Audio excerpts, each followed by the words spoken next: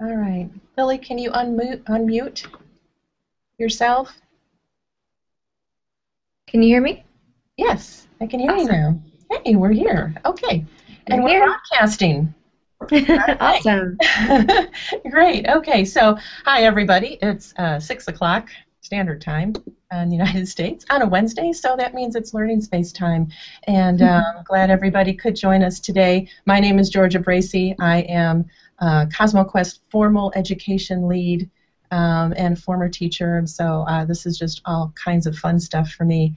And this week I am here with Lily Bui, who manages, I believe, all the good stuff over at SciStarter.com. And Lily, you can tell us a little bit about yourself in just a second. But before we get started, you may have noticed somebody's missing, at least at the moment. Nicole Gallucci, who is usually behind the wheel here, is just off a plane and in a taxi and going to a hotel somewhere for a conference. She's going to join us as soon as she can. So we'll be looking forward to her jumping in here pretty soon.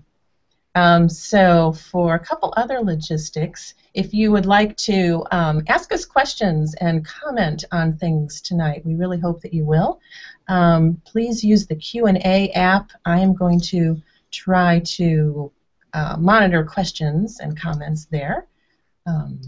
So please go ahead and do that. Say hello. Oh, hooray. Adley, if I hope I'm saying that right. Nancy, all right, we've got a couple of people out there saying hello. So please do that with the Q&A app.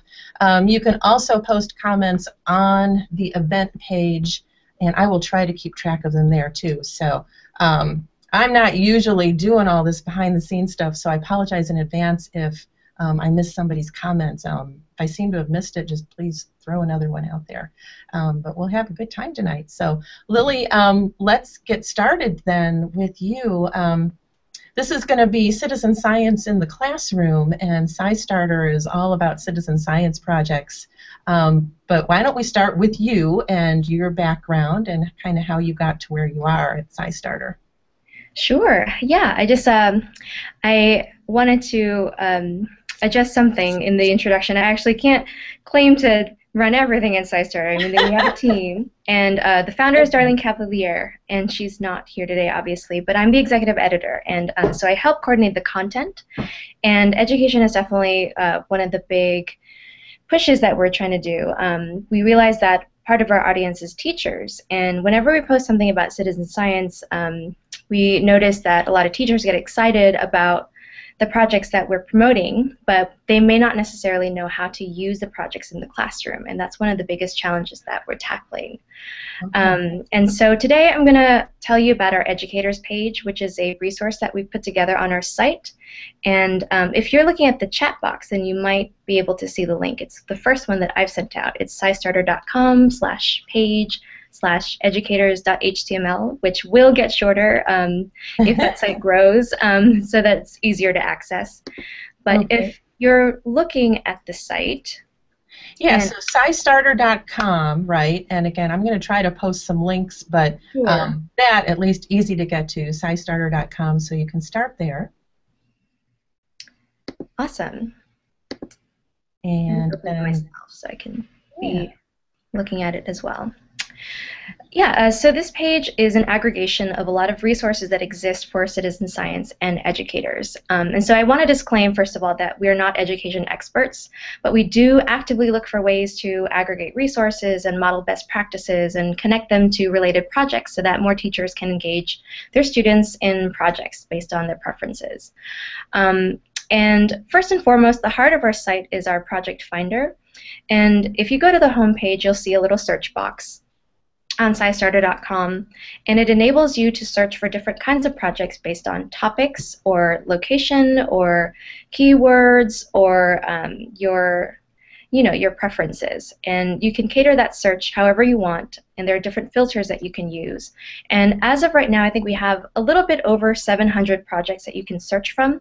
Okay. And we're trying to improve the database so that it's even more searchable, and it will potentially serve up more projects based on things that you've searched for in the past or have been looking at. So Yeah. that's one of the things that Search we're hoping on, for. yeah, can you search on like grade level or? Anything like that Eventually, that a that will teacher be, might yeah, want? eventually we hope to build that in there. And I'll get into it a little bit more later, but making sure that we properly tag projects based on teaching standards is also part of the plan. And that's something that I hope to get into a little bit later in the discussion. So the Finder is kind of the heart of our site, and it unites everything that we do. And we started to notice, like I mentioned, that a lot of the projects that we promote were well received by educators. And we do have a partnership with NSTA, the National Science Teachers Association, where we cross-post content, and they serve our projects up to, not our projects, but the projects we feature on our site, up to an audience of teachers. And so we get the word out that way as well. Great. And Yeah, I was going to say, I wonder how most teachers find their way to your site. So NST right. probably is a biggie because that's a huge organization Mm-hmm. in the United States anyway for teachers. Right, exactly. So we get some of our projects promoted through that venue. And then we also have other partnerships with PLOS. We have a citizen science blog on their site, and we recently started a pilot program on WHYY in Philadelphia, and that's an NPR affiliate station. They are doing a bi-monthly, I always forget, is it bi-monthly? That means twice a month. They do a segment strictly on I forget that science. too, right? Yeah. And you mentioned PLOS just a second ago, and I just want Right. to say, so Public Library of Science, right? Yes, Okay, exactly. very good. And that website is just plos.org, but that's a great site as well. Yes, and let me actually Great. find the link to our blog on PLOS because that has a slightly different URL. I'm going to put this in the chat box so you can see it, Georgia, and if you want to send it out, then you can. Yeah, like I say, if I don't get these links posted live here, I will certainly post them once we're all finished. Sure, yeah. One way or another, they'll get out there. But PLOS is a great site. Right. Organization of scientists trying to make all the literature, that good scientific literature out there, freely accessible to everybody. So that's yeah.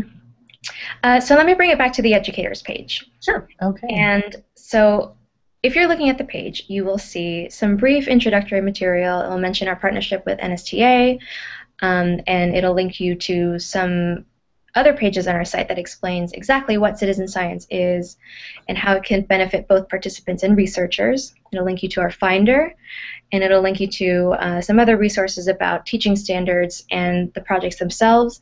And if you scroll down, you'll see that we've handpicked some projects from our database and segmented them based on grade level. In the first part, you'll see elementary school projects, and then we also have middle school projects, high school, and college. And we've tried to align these with the same kind of segmentations as NSTA uses, so that, you know, if you're an educator that's used to seeing things packaged in the way that NSTA does and you come over to our site, then it'll seem somewhat familiar. It'll make it more navigable. Okay, great. All right, because NSTA also spans the grade levels from early on up into higher education. So it's all there. Right. And one of the great things that we've been able to do is we've connected with a curriculum developer, a science educator and curriculum developer, who's done work for Smithsonian and also now works for the Smithsonian Science Education Center. And she is making a blog series that aligns our projects to Common Core and Next Generation standards. And so if you look at the educators page and scroll down to any project that has that dash teaching standards met in red, for example, let's just go to Project NOAA. I'm going to use that as an example. Lily, could you give that URL one more time for the educators page? Sure. Let me send you this link. Here it is. Did you get that? All right. Got it. Okay. SciStarter.com/page/ed, educators.html. All right. Let's see if I can get that. Awesome. And I'm gonna. Okay. And I'm just about to refer to this link right here, which is a blog post. Okay.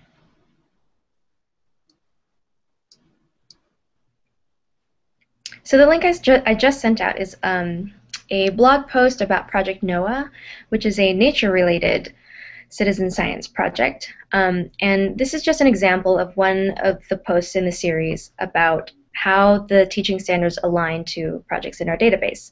And it's broken down in a way that caters specifically to educators. So if you're looking at this blog post and you happen to know a little bit about Project NOAA and want to get involved somehow, she breaks it down by what grades they're appropriate for. For instance, this one is for K through 12, a brief description of the project itself, and some images that have to do with the website, things that might be helpful. And she also lists materials that you might need in order to participate. For example, Project NOAA, you might need a computer with internet access, and a digital camera would be helpful, a pencil or pen, notebooks, just all the little things that you might want to know before you even think about incorporating this into your classroom. And then below that, she lists why the Citizen Science Project is a strong candidate for the classroom, and she lists some key reasons why this could be helpful, and why it could be a really engaging activity for your students to get involved in. Okay. And then, very importantly, she lists any teaching materials that come appended to the project itself. And some projects do provide that, others don't, and she usually will list that here. And then there's also some information about online safety for children. Project NOAA is a nature observation kind of project, so you'll be submitting data, and she, for the educator's knowledge, will list some information about what it means to involve your students, and what kind of privacy policies are involved there.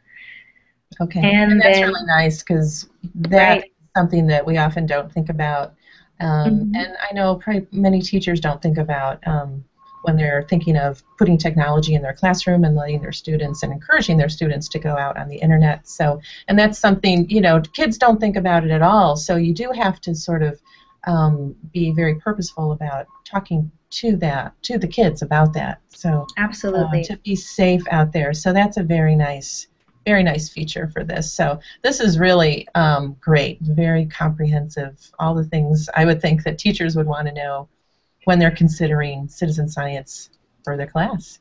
Right, yeah.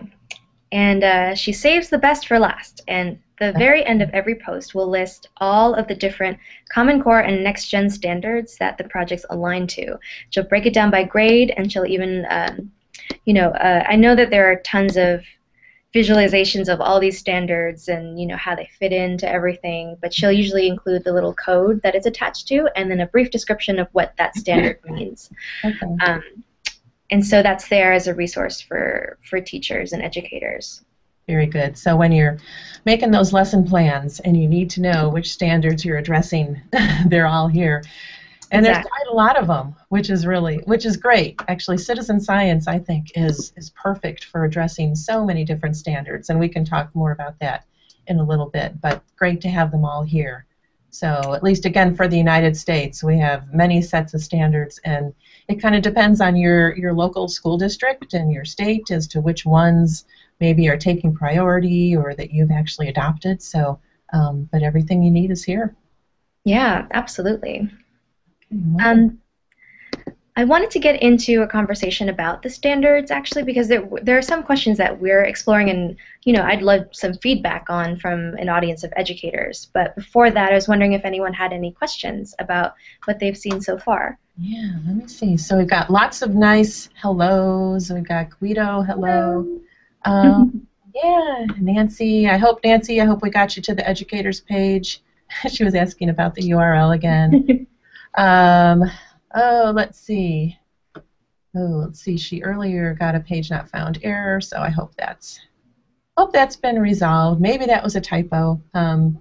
So no, seen any questions yet, but plenty of hellos. So maybe we can just talk a little more about some of the different standards. And as you guys put this on your site, are you trying to capture all the standards that are out there? Do you tend to lean towards one set versus another, or find that some are more applicable in a way to citizen science projects? That's a good question, and that's something that we're still trying to learn more about ourselves. Our series kind of like we kind of default to the curriculum developer. Like she uses Common Core and Next Gen, but we're also aware that not every school, not every state uses Next Gen standards. So that's something else that we're trying to take into account as we do this. And in terms of organizing all these different kinds of standards, it would be great to hear from an audience of educators what the best way to organize them would be. You know, if you were a teacher and you came to our site and you were looking for a project, what matters most to you? What would you be looking for first? Like, what's step A, what's step B, what's step C? And at what point do those standards and how specific they are come into play? So that's something that we're kind of trying to learn how to do better. There was a conference in Oklahoma recently, and it just so happened that one of the speakers, Tim LeBach, who is an assistant professor of science education at the University of Oklahoma, did a presentation about just this, about aligning citizen science projects to, I think it's called the 8 scientific practices of the next gen standards. Sure, right. So the next generation, yeah, we say next gens now, or NGSS. The next generation science standards have 3 basic domains that they cover, and one is science and engineering practices, right? And so there's 8 different science and engineering practices, and they mostly overlap.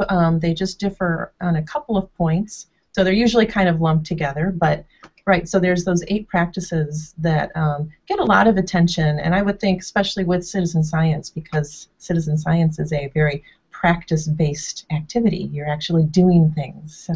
Right, and so he thought it might be a good idea to kind of lump the projects into those 8, or lump the standards into those 8 categories, and then kind of organize the projects underneath those.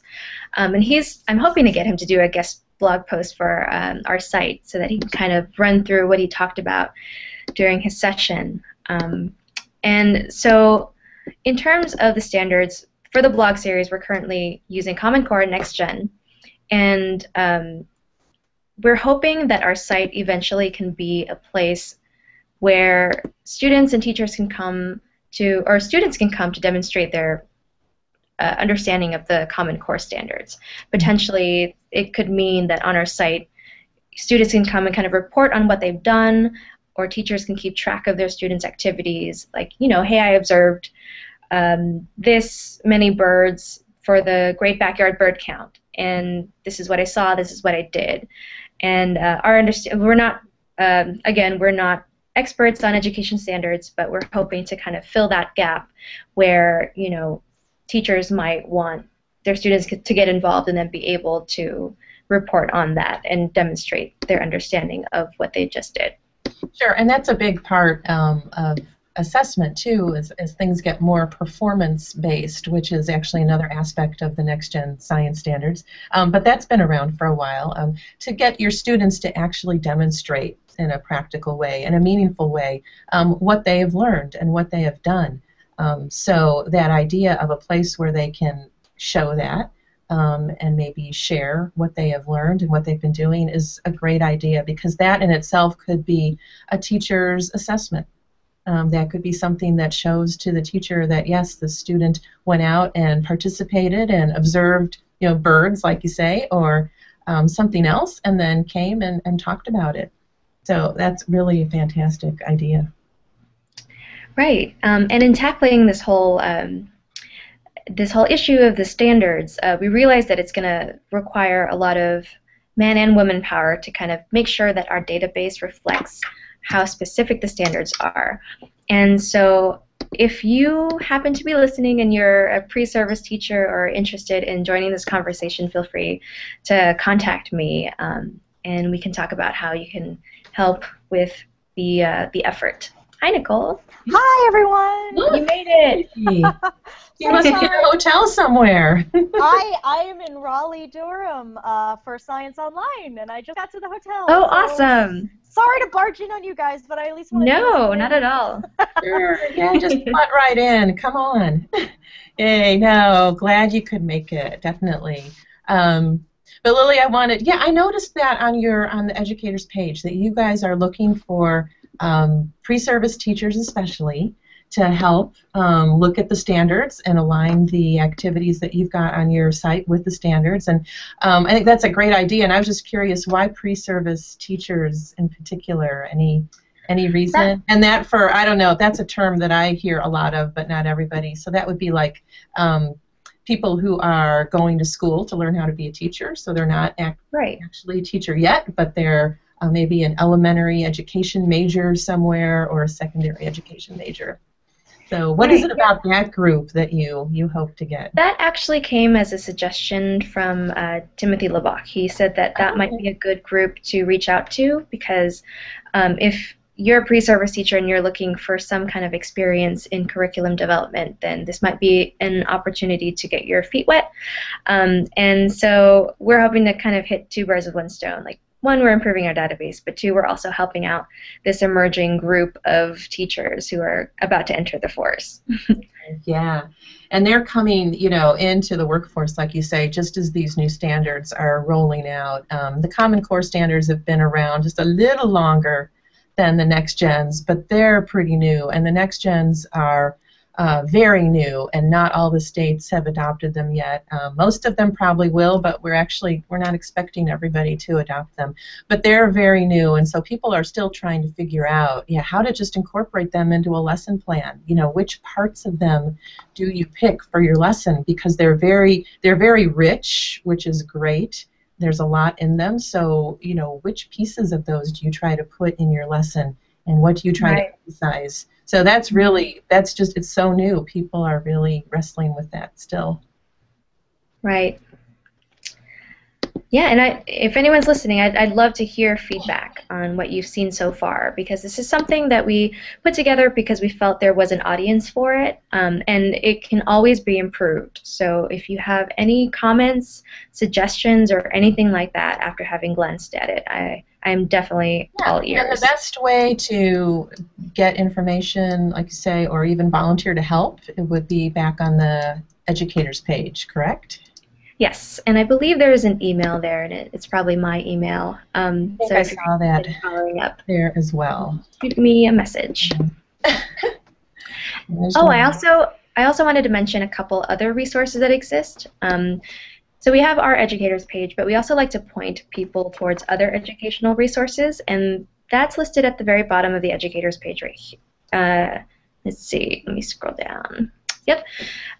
So CosmoQuest also has a great resource for educators, the Educator Zone, and we also link to Nova Labs, which has a very, very content-rich educators page. They have, because Nova is a TV show, they also have lots of TV content and videos that they can link to, and they package it together very nicely. They have a few labs that they've put together, which are citizen science projects, and they're based on, I think there's a Sun Lab, a Cloud Lab, an Energy Lab, one about DNA or RNA, and they're coming out with new ones every few months or so, and they also have content from the show itself to enrich whatever they're doing on the educational side. Mm-hmm. Project Budburst is another really great resource, and the link is there. It's another nature observation network. Your Wildlife is also another great one, as well as Zooniverse's ZooTeach. Okay, great. So all of these are kind of hubs for citizen science, and they also have put together an initiative to get some content out neatly packaged for educators, and we list those at the bottom of the page. Okay, yep, all down at the bottom of the page. Lots of good resources. Yeah. Are there any projects that you have a sense that teachers are making their favorite, or that are more popular, or do you have a sense of that at this point? I haven't heard anything, so that's why, I'd love to get feedback from anyone who's actually gone out and tried this in their classroom. And also the other part of it is that we need to make it more accessible for teachers to tell us, if they've tried it, and create a space on our site for that. But I don't know. I guess the Coco Ross project I know has been used in classrooms before. That's the Community Collaborative Rain, Hail, and Snow Network, and that is one of wow. Yeah, it's a huge acronym. Not a catchy acronym though. Coco Ra. Yeah. It's a great project. It has to do with weather and precipitation. Super easy to get involved in. Most of it involves either observing something or measuring how much rainfall that you get and reporting that to a website. And even if there's no precipitation, that's also significant, and it's good for them to know. Yeah. So it's really easy to do. Okay. Very good. So, Nicole, we've got a couple of people saying hello to you. Hi, everyone. Sorry, I can't see the comments. I'm on my iPad. My laptop is on the fritz, so I'm traveling with the iPad only. Okay, great. And then Nancy has a question. Nancy Prachian. Hi, Nancy. Hi, Nancy. Pronouncing that correctly. Hello, I'm Amy. Yeah, aside from spreading the word via our social media circles, yay, how can non-teachers contribute? So we have a call definitely for teachers or pre-service teachers. What about, other types of citizens, other types of people and groups? That is a great question. Right now, it'd be so great to, get feedback on the current content that we've been running. Anything on the blog, or like if you look at our homepage, any suggestions on how that can be more navigable would be great. General usability kind of stuff. Huh? Yeah, exactly. And we've done research about how our site works before, and how people move from page to page. But anything like that, anything that if you look at our site and you say, this doesn't really speak to me, nothing really jumps out at me, we would want to make it more relatable to you because we want you to get involved. So if there are any suggestions that might make it easier for you to navigate around, that'd be really great to hear from you. Let's see. One thing we hear a lot from teachers, I'm sorry if you already covered this, but no, is that they have very limited time. And so I think making it easy to navigate is a big deal for teachers because they don't have much time. And especially if they're revamping their curriculum for new standards, depending on how their state or district is handling it. Have you gotten any feedback along those lines from teachers that it's like, hey, I just need quick, or are you finding it difficult to have them find the time to do it? Right, that would be great. I think one of the things that we're trying to incorporate into our database in terms of tagging and segmenting the projects, is making sure that we communicate very well, like how long each project will take. And I think this did exist in some iteration of the database at some point, but it's not as consistent as it could be, and it's not. It probably doesn't cover all of the projects so far because new ones are being entered all the time. And in terms of making things neatly packaged and accessible, the educators page is like an initiative to do that and put all the educators' materials on one page. But potentially, if you were to click on a project, there might be a tab that says for teachers, or discuss what you did in the classroom, or something like that, some kind of forum where you can see everything all at once. So that's kind of in our plans for how the site will evolve. Okay. Okay, good. Well, there's definitely tons of great information, and I got to agree with Nicole. It's usually all about time, time and timing. Sometimes, it's do I have the time, and then other times, is it the right time of year? Do I have a break from testing, or is the weather the right, depending on the citizen science project too, if it's an outdoors one, what's the season, and is it the right Absolutely. time to do that? So all those scheduling things and just having time. Both to prepare and to actually fit it into your class, your day at school. So that is really critical for teachers. Another great way to keep yourselves in the loop about projects that we feature is to sign up for the newsletter. And you mentioned seasons, and that it's the end of the day. I can't even think of my idioms right now, but a light bulb triggered a thought. End of the day. Yeah, it reminded me of the fact that our newsletters are often thematic, and sometimes they're based on seasons. Okay. So here are 5 projects you can do in the fall. Here are 5 projects that are perfect for spring, and so that might also be a good way to keep in touch about what projects might be good per season in the classroom. Okay, great. And what's the easiest way to sign up for the newsletter? I think it's just on the homepage. There should just be on the homepage. Great. Yep. Okay. You go to scistarter.com. There should be a field where you enter. Windows. Okay. Yep. music Okay. in the center. Yeah. There's so many great outdoor type citizen science projects, which, you know, when the weather and everything fits is wonderful, and it gets the kids outside and all that. And then there's, you know, the projects that are more computer based, and you know, you don't need to go outside, and that fits too. You know, I think the cool thing about citizen science projects, there's so many of them, and there's just one definitely that's going to fit either, you know, your grade level of kids, your interest in a topic, or you know, the environment that you have, whether or not you can go outside, or what kind of computer and internet access you have. The variety is just amazing. So you know, that's a bonus for teachers too, because there's such a big variety in, you know, resources and types of schools that are out there and types of students. So you know, there's something that you can find here that will fit. Absolutely. Yeah, and so in terms of projects you can do outside, I'm thinking of this winter. We've been getting so much snow in Massachusetts. All this polar vortex stuff. Yeah. One of my favorite projects. Yeah, it's so easy to get involved in is snow tweets, where you basically go outside and you stick a ruler in the snow, or in some cases you might not even need to if you're not getting as much snowfall. You can basically draft a tweet on Twitter and add your zip code or your latitude and longitude if your phone allows you to do that, and just tweet it out. And the project, the organization that's putting the project together will scrape Twitter data and pull all those data points from all over the globe, whoever's tweeting, and use it to study the cryosphere. Nice. So, that's awesome. Yeah. My friends make fun of me for going outside with a ruler every time it snows. I think it's so much fun. You could just tell them now that everyone's doing it. All the citizen scientists are doing it. It's science, guys. Yeah, you gotta go out with a ruler and your phone, and then you. Yeah, right. Well, I mean, it's me. When am I not with my phone? Right, and then there's another one that might be fun for students. iWire is out of.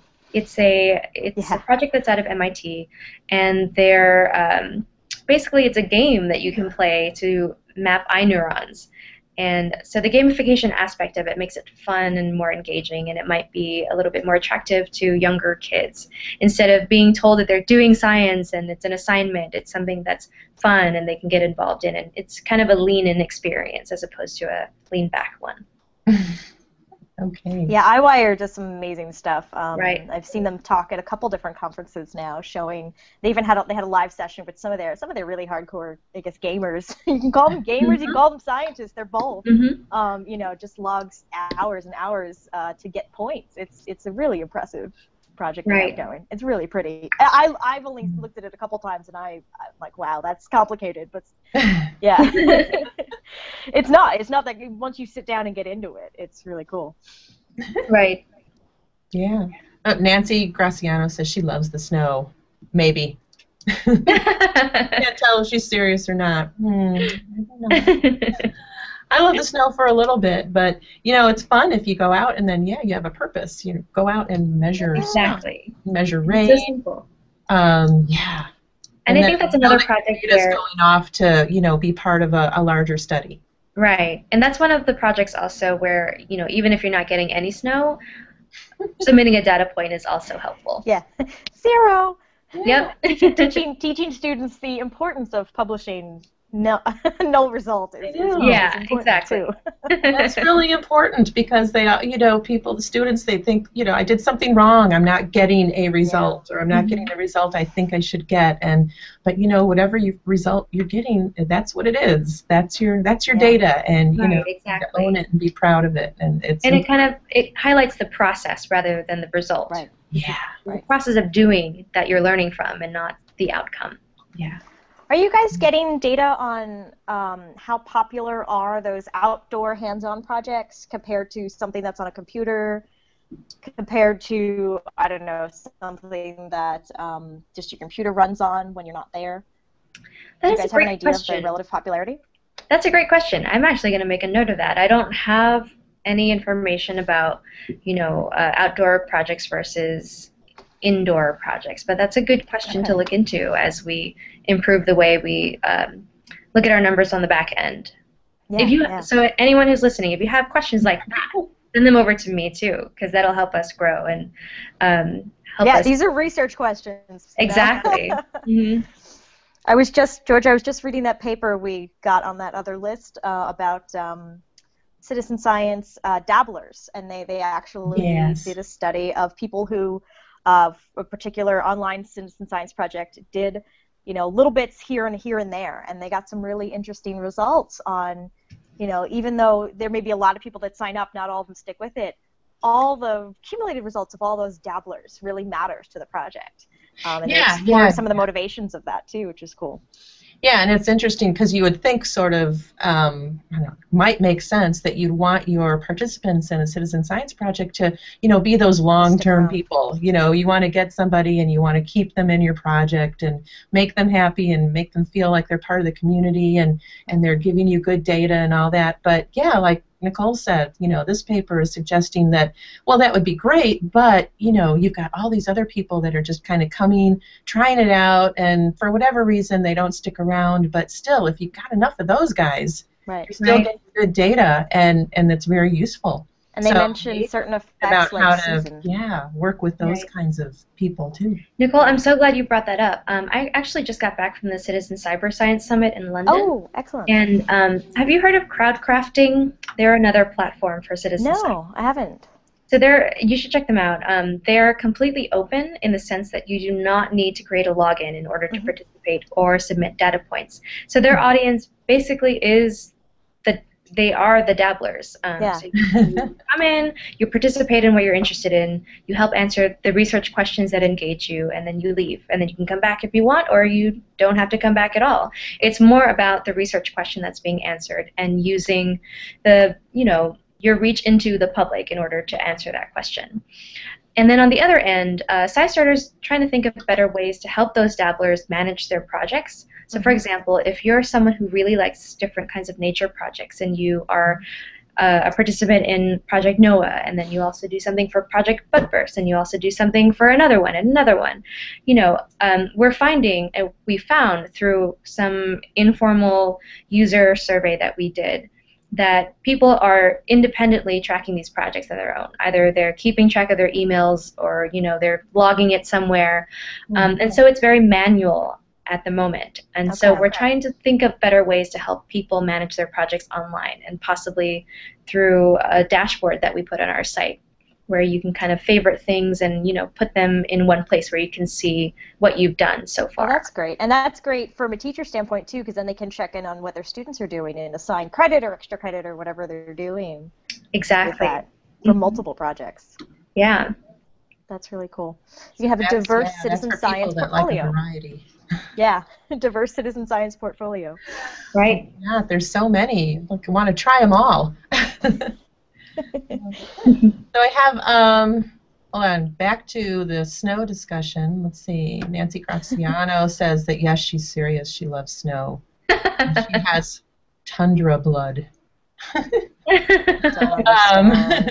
But I also have, let me see if I can, getting good comments tonight. Isn't the Q&A app great?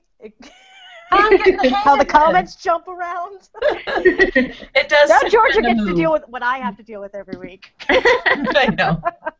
I appreciate you, Nicole. Never fear. I love you, Georgia. Oh my gosh. But this is another project suggested by Jeff Richardson.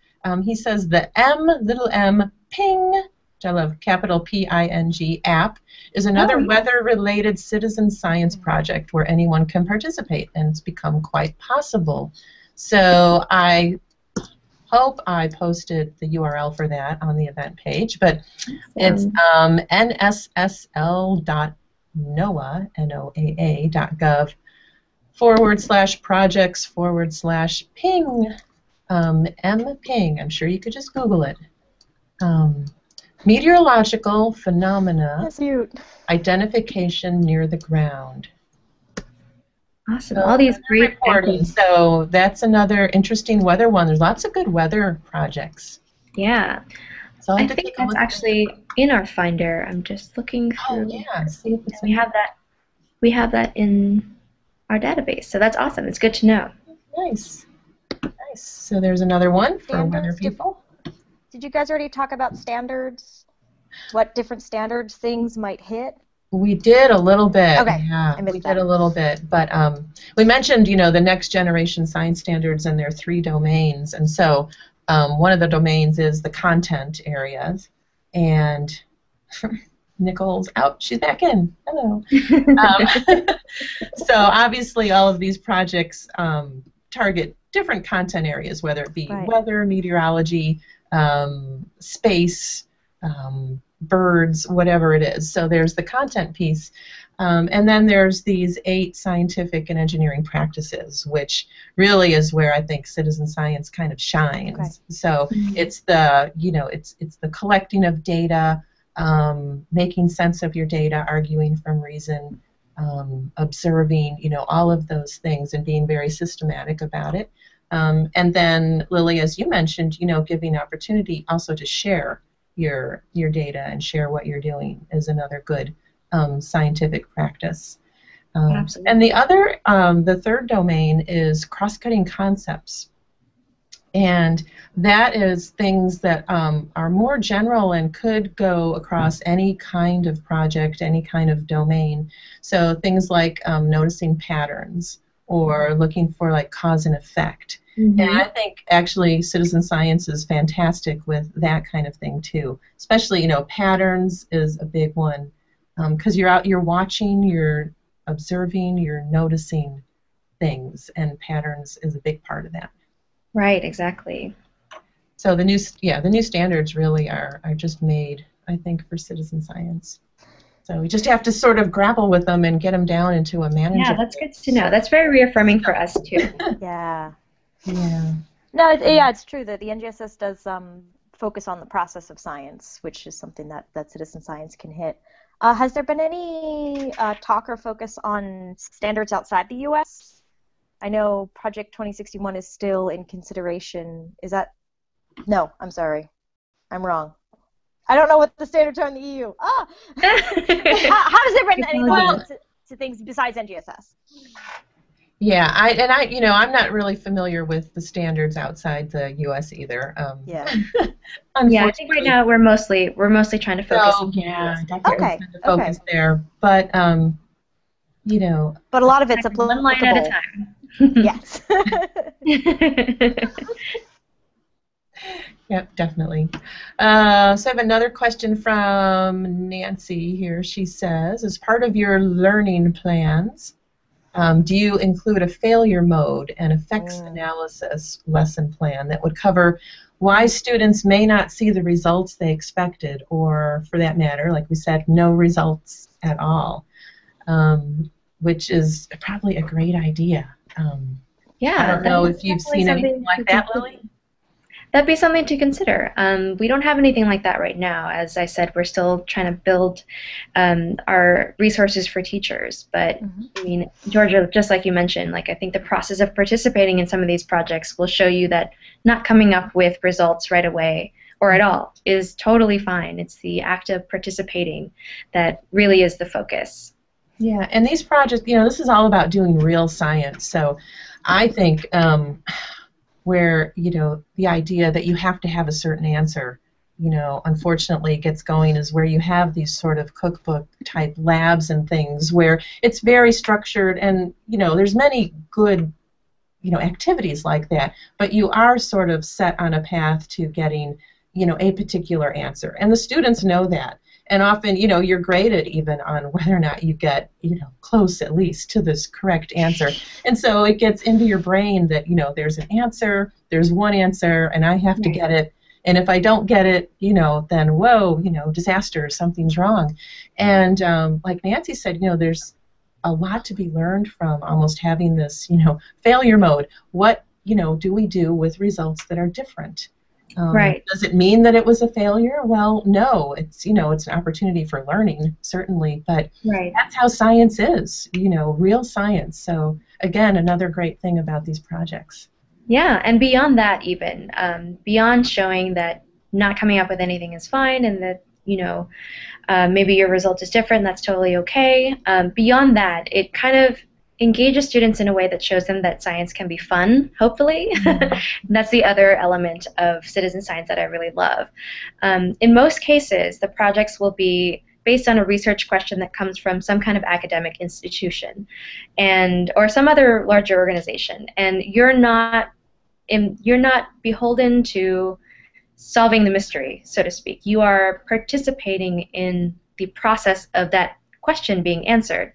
For example, SciStarter partnered with UC Davis and NASA to do a project called Project Mercury, and this was to study microbe growth rates on Earth versus in close to zero gravity environments. And so the process was that they crowdsourced a bunch of microbe samples from people's shoes and people's cell phones. So it's just a cotton swab, and then you put it in a plastic bag, and then you send it to some research centers.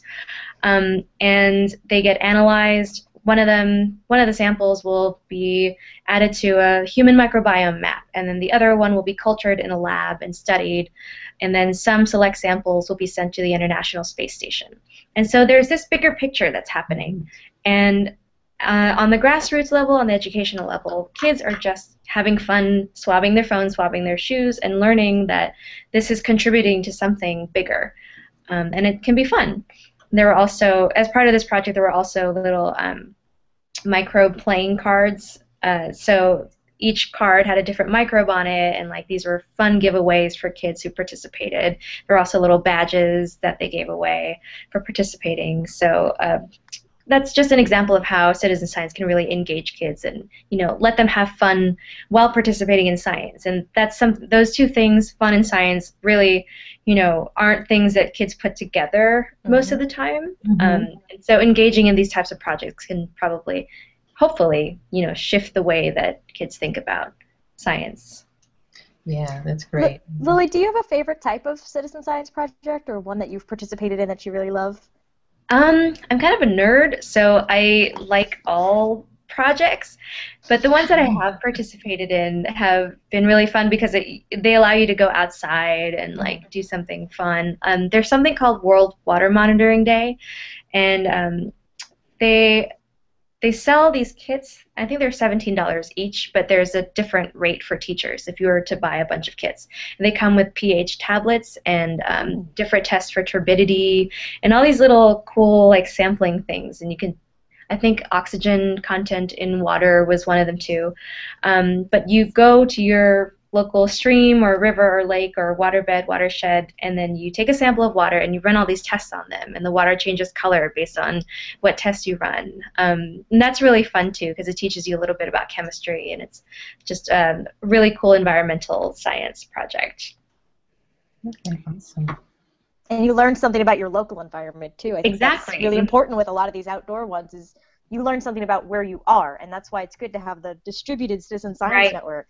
Mm-hmm. Exactly. Cool. All right, we're going to the Mississippi River to do that one, Georgia. We're getting a couple of trips planned here. We really are. And that's actually, I was going to ask you at the beginning, Lily, and then we got off on something else. If you sort of had a definition of citizen science, because that's kind of, it's tossed around a little bit. I think, there's probably one that most people use, but I don't know. If there's an official one. And what made me think of it is when you talk about your local environment and people getting involved, sometimes citizen science is, citizen as, I'm a citizen of, this city, and these are problems and issues that are important to me just because this is where I live and this is the kind of landscape and features that I have here and problems here. So just, being a good citizen that way and being involved in science is sort of one kind of aspect of citizen science, I think. I don't know, Lily, do you have any, what do you carry around in your head as your definition of citizen science? Oh, man. So I'm actually referring back to this page that I helped put together about what citizen science is that exists on SciStarter. And so it's really hard to whittle down to a few words. But if you were to ask or less. Come on. Yeah, I know. This is a long format show. Yeah. It's like you're asking someone who thinks about this stuff all day to kind of fine tune it into like a few words. But to me, it's science that you can do together, and that's what we have in our site. It's science that the public can participate in. It's non-professional, so you do not need a formal degree in science to do this, and it's engaging. And you start with a question or you help answer a question, and that's really what it is. And I think bringing that into the classroom ultimately is really valuable. Yeah, fantastic. Yeah. Okay, let's see. I have actually a few more. I should go through these questions again. Nancy adds, let's see, always having an answer is the unintended result of focusing on standardized tests as opposed to learning how to learn. I can definitely get behind that comment. And too much focus on testing and needing that one particular answer. Great comments and questions from Nancy tonight. I know. Hey, we love Nancy. I know, and I know, I'm sorry, I know I've missed a few here. Let's see. Go through real quick. Guido says, oh, back to the snow again. At least you folks do have snow. We've been snowless this winter here in Midwest Germany. Boo-hoo. We have no data. I don't But see as we your know, problem. that's okay. Boo-hoo. We have no data. No data, really. Boo-hoo, Guido. Boo-hoo. I know. You could have We're kind of hours. tired of winter here. You could have hours. Yeah. And then Adley wants to know, Lily, you mentioned, was it crab crafting? What did you mention a while ago? It's Sorry. crowd crafting. Crowd crafting. You have a link for that. Oh, something we I'll can write this on my taxi receipt. Crowd. That's what I have handy. Very good. All right. Right here. And you know what? All these links will, if you're putting them on the event page, I'm sure Richard Drum will scoop them up and include them in the show notes when he turns this into a podcast. I've put a couple there, but yeah, I'm not as efficient he as scoops you them are. up and puts them in the podcast notes. Okay. I do it after the show.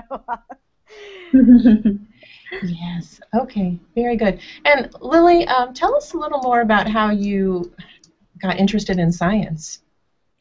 You said you're a nerd, right? So I am. I actually do not have a science degree. How did that happen? International relations and Spanish. So Oh, I was kind of like a political science and linguistics nerd, but I had always harvested an interest in science ever since I was really young. My dad's an engineer. He used to take us to all these engineering festivals when I was little.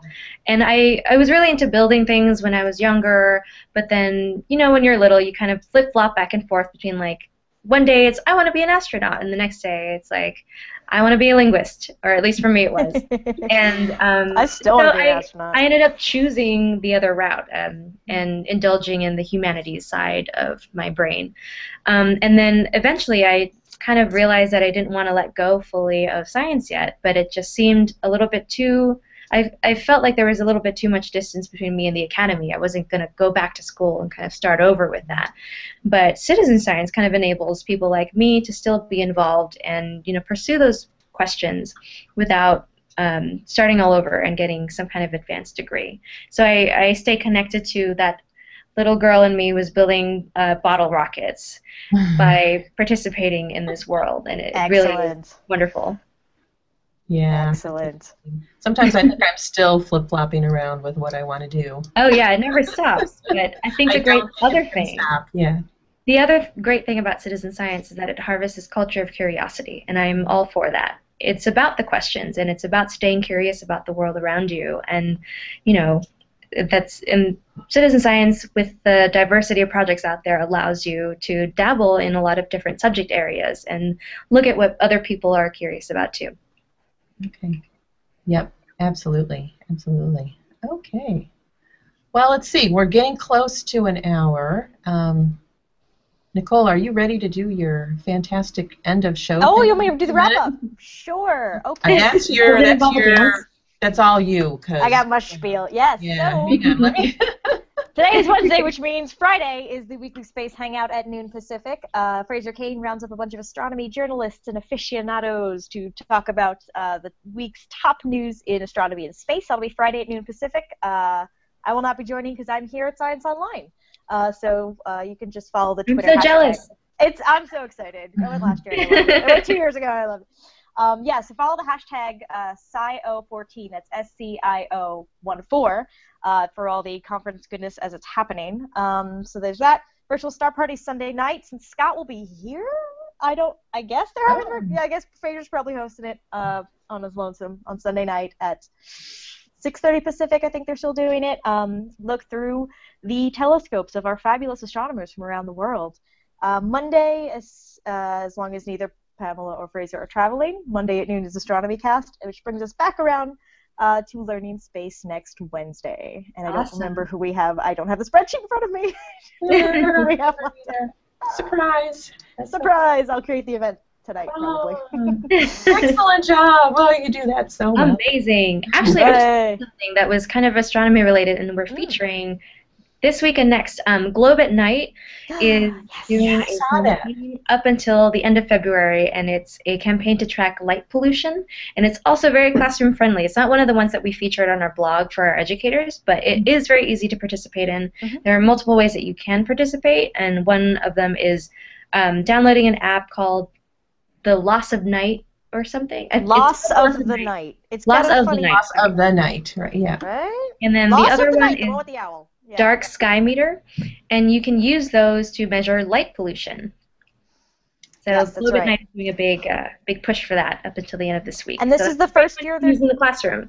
Yeah, and this is the first year they're doing a Globe at Night campaign every month. So if you miss this month's, next month around the new moon, there'll be another campaign, and you can you can use mobile devices, or you can hand your students a star chart and have them compare to the constellation that they see, and have them log that data on the website.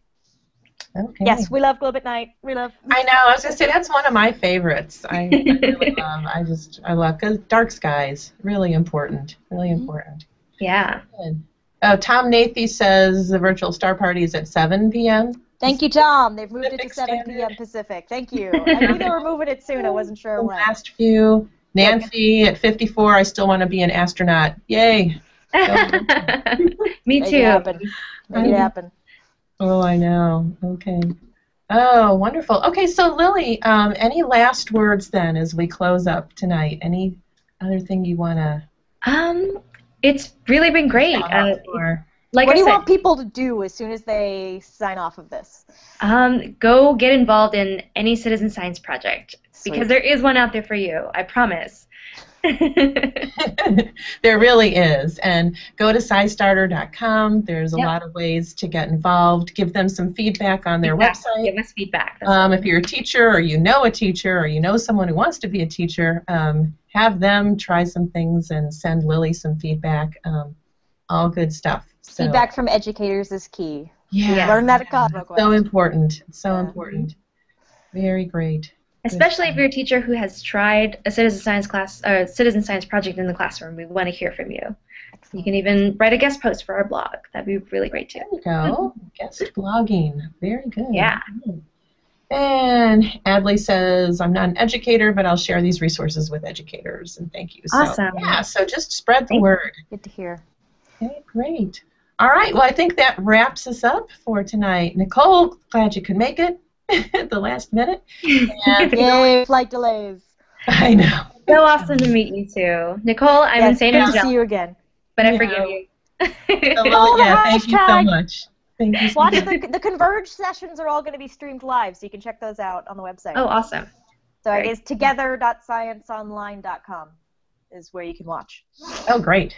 Great. So you can see the big sessions there. Awesome. All right, cool. excellent. All right. Okay, thanks everybody, and we'll see you next week. Have a good night. All right, Good night. Take care. Thanks, everyone.